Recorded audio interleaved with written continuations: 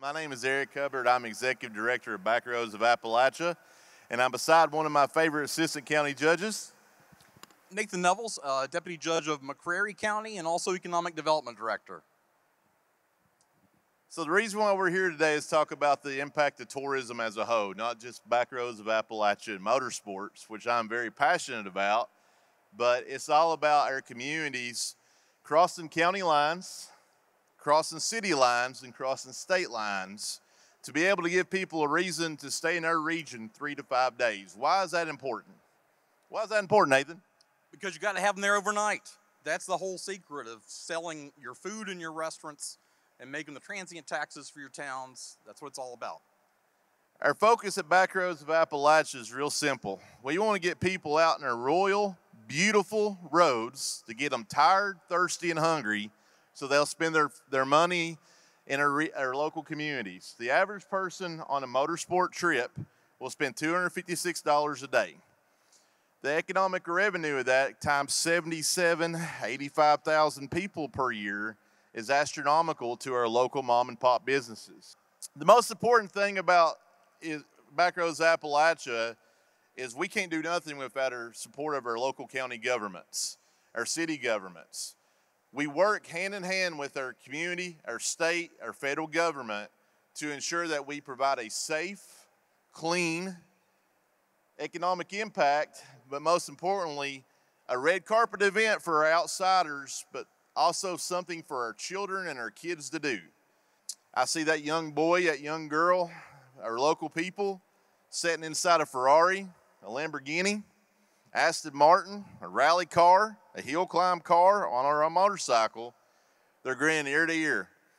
For someone like me, the son of a paralyzed coal miner, I had that opportunity as well with a bunch of Mini Coopers when I was about 7 years old that came up a holler in Eola, Kentucky, that took the time of me to talk to me and let me sit in their cars, which gave me an automatic spark, and I think it's really a driving force of what our organization became because of that reference right there.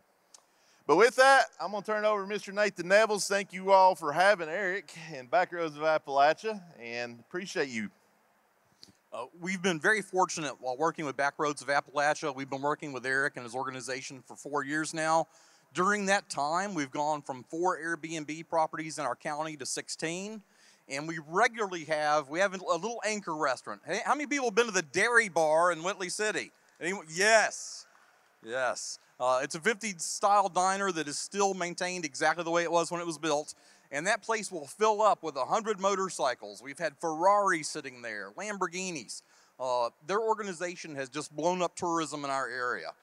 At any given time, we've had at least 30 groups now come through of motorcycles, exotic sports cars, and these folks come in also through his organization. We got our gravel rally going in McCreary County. So we have over 425 miles of gravel roads in our county.